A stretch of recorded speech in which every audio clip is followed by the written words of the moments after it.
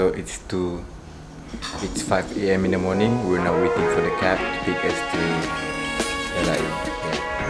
Yeah, in case you didn't know, this is a new camera. It's the Canon M50. So I'm not really sure how the setting goes, but we'll just try it out. Hi, we're going now. We're at the airport.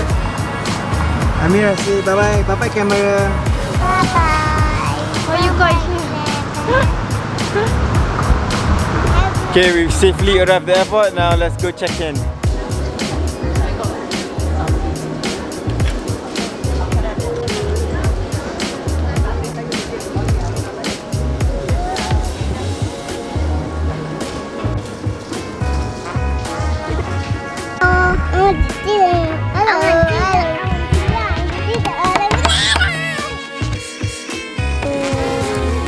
Australia.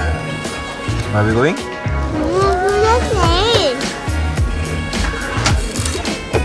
We're going to Australia. No. So I'm gonna see you there, okay? No. See you when we get there.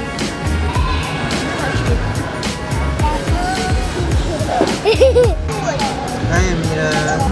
We need the plane. Good morning, ladies. Good news, I have the whole road to myself.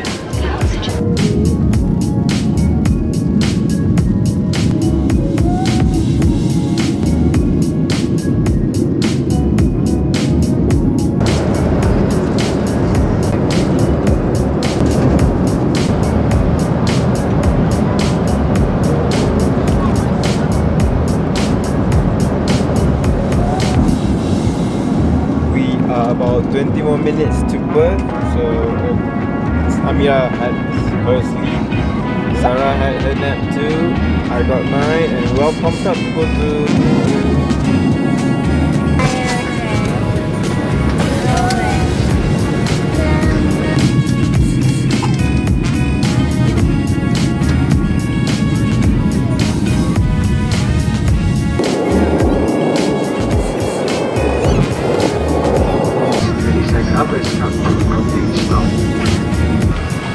One at a time, go!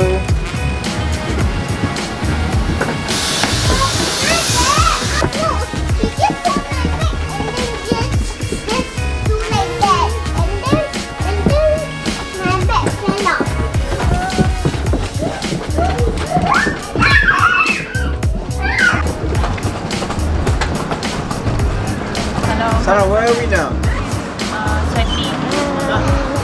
I forgot. Yeah, Amira, are you cold? No, I didn't.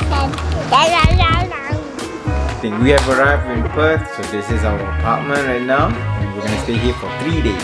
The weather is a bit chilly, it's like 18, 19, but I'm quite comfortable not wearing any sweater, which is totally fine, but I think at night it's gonna drop down to maybe 15 or 16. I think it was all smooth until we had to wait a long time to get the car.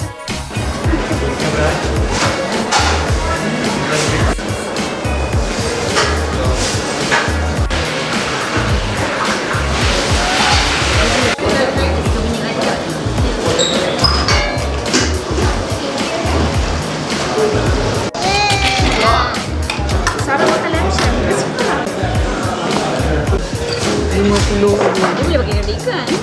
Second day here in Perth.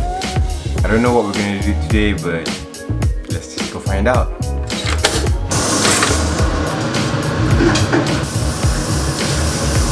We're gonna have breakfast first. This is English muffin.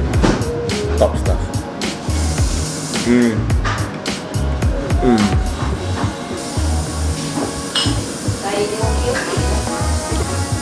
In the car right now, and we're going to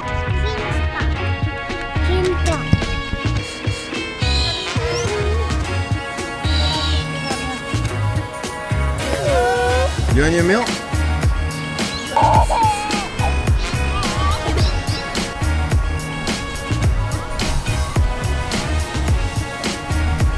What is this called, Sarah?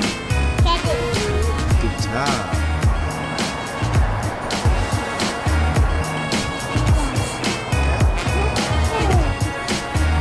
Right now behind me, this is the whole of Perth.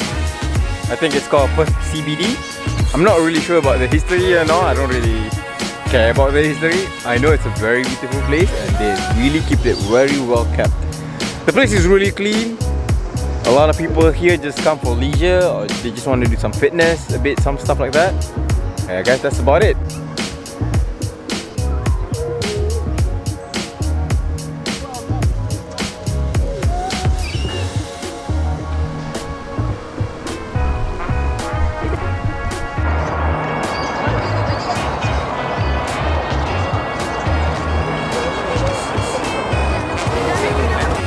Behind me is a memorial for the people who have sacrificed for World War I, I guess. So there's about 7,000 lists of people inside. Let's just go have a look and then let's just go out. This whole lot, 7,000. We've got a prisoner. How long have you been here? 10 years?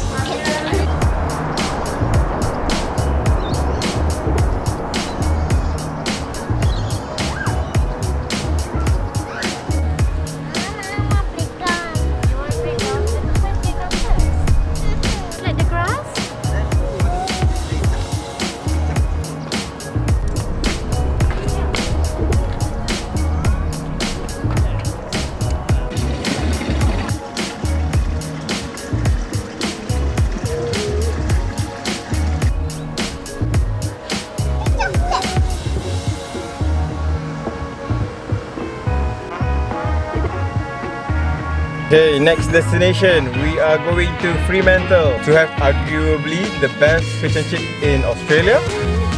I don't know, let's just have a try.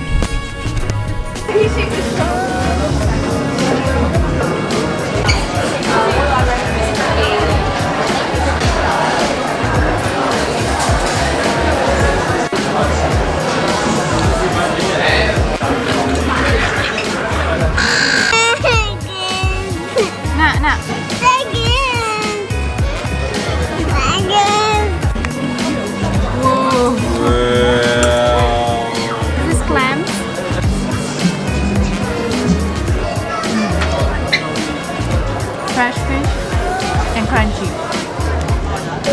How do you find the fish and chip? Is it good?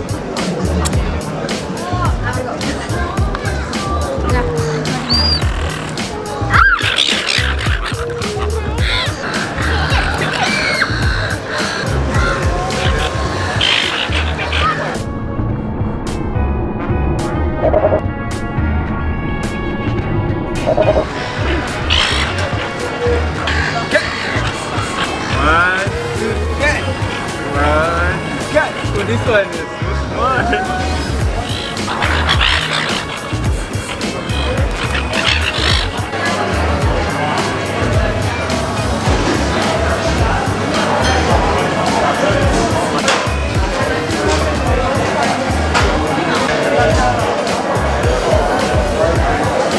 Okay, right now we're on the way to Mandurah. The good thing is that we don't have to use any aircon because outside it's super cold. So we're just gonna have to open the window.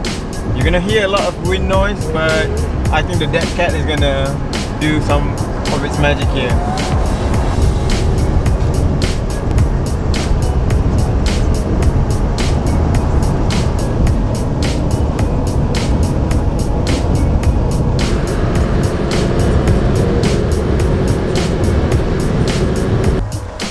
We've arrived at the chocolate factory. I don't know what's this called, Decadence or something like that. The kids were asleep for half of the way, but they're not in a good mood right now. So this is the factory, and it kind of looks just like my kitchen.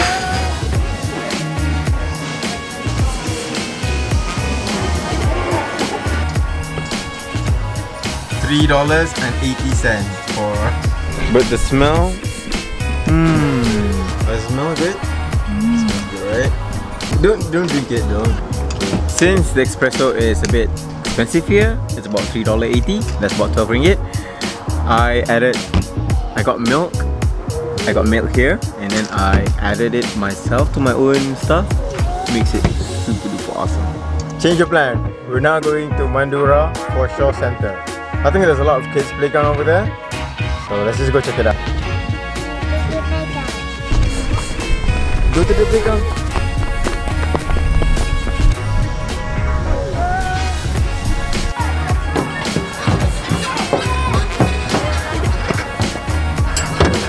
Hi Mira. What are you doing?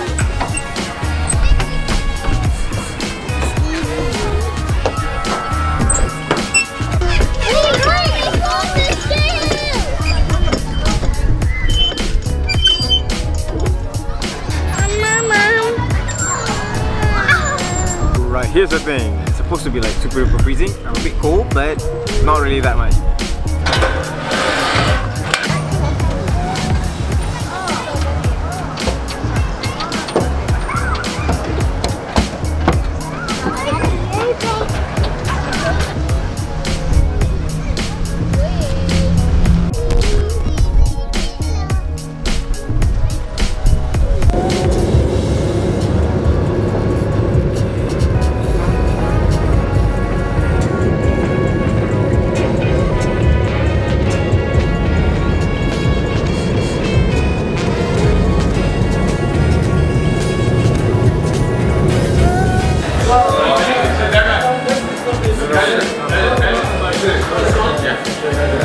Second time here, 2 days in a row. I guess this is a very delicious place and a lot of people kind of fancy here. One of the things is because it's halal.